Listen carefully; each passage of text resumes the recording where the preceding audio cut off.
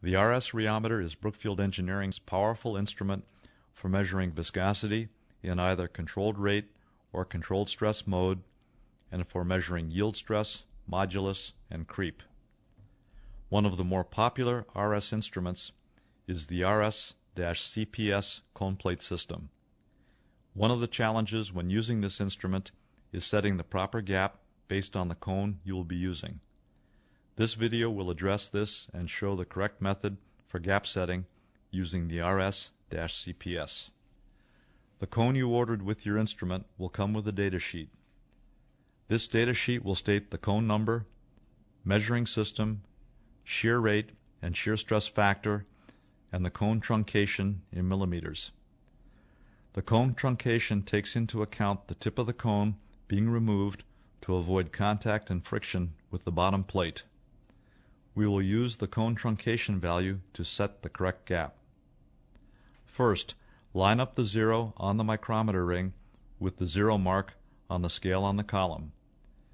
Turning the micrometer ring clockwise moves the instrument head in a downward direction. Counterclockwise moves the instrument head in an upward direction. Once the zeros are lined up, turn the micrometer ring left, clockwise, one complete revolution. Then turn counterclockwise, one complete revolution, back to zero. This prevents backlash of the threads from influencing the accuracy of the zero setting. Insert the cone by pushing the coupling sleeve up. Insert the cone in the coupling and push the sleeve down until the measuring element is held tight by the coupling. Loosen the hexagon screw on the measuring system to allow the cone and cone shaft to move freely. Lower the instrument head. This will compress the element. Set the reading on the measurement dial to 0. Tighten the hexagon screw, which will lock the measuring element in this position. Lift the instrument head and lower it again.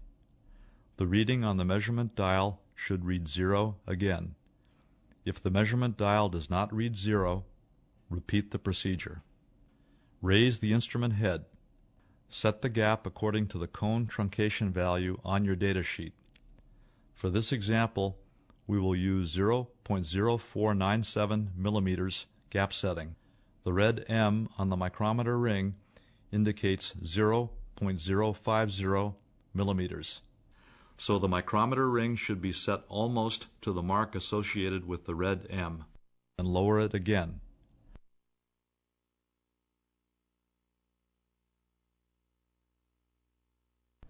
The correct gap is now set and you are ready to run a calibration. A calibration fluid for the RS-CPS is selected based on the geometry you will be using. We will use an RC50-1 cone spindle and B10200 fluid for calibration. You will need to check the calibration at 3 torque settings of 250, 500, and 750 per mil. The measured viscosity of the fluid should be between 3 to 5% of the actual value. In this case, the actual value of the fluid is 10,170 centipoise at 25 degrees Celsius. For the RC50-1 cone, you will need to use 1 milliliter of fluid. Place the sample in the center of the plate and bring the cone spindle down. Make sure that the fluid can be seen around the entire circumference of the cone spindle to ensure that the gap is fully flooded. Remove excess fluid if necessary with the police tool. Sample volume is approximate, as this varies with the cone truncation and angle. This is why excess material needs to be removed with the police tool. Set the temperature controller for 25 degrees Celsius and allow adequate time for the cone and fluid to come to equilibration. About 10 to 15 minutes should suffice. The viscosity standards are very sensitive to temperature. The temperature of the viscosity standard should be controlled at 25.0 degrees centigrade, plus or minus 0.2 degrees centigrade. To read the viscosity, select Run Single from the main menu. Select the appropriate measuring system, in this case RC50-1. The input value screen will come up. The first choice is M per mil to set the torque value. Now, input 250.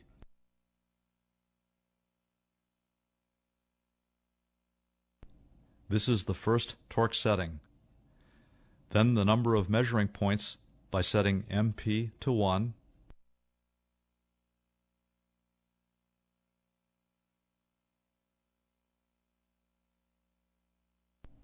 and set the time to 120 seconds.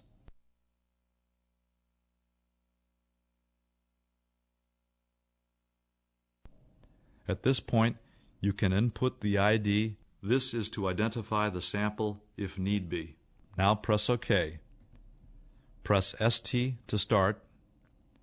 Allow the program to execute and record the viscosity value on the display at the end of the test. Make sure the viscosity value is within 3 to 5% of the actual value of the fluid. Consider the 3% window. In this case, 3% of 10,170 centipoise is 305 centipoise. So the acceptable window is 9,865 centipoise to 10,475 centipoise.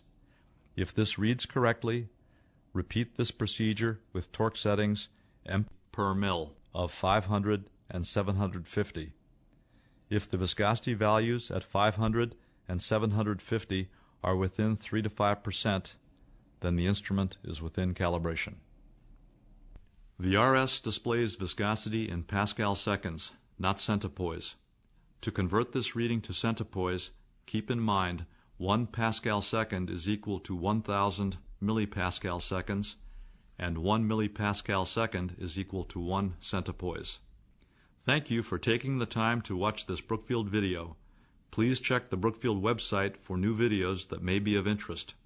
If you have suggestions for future videos that could be of help, please email your input to sales@brookfieldengineering.com.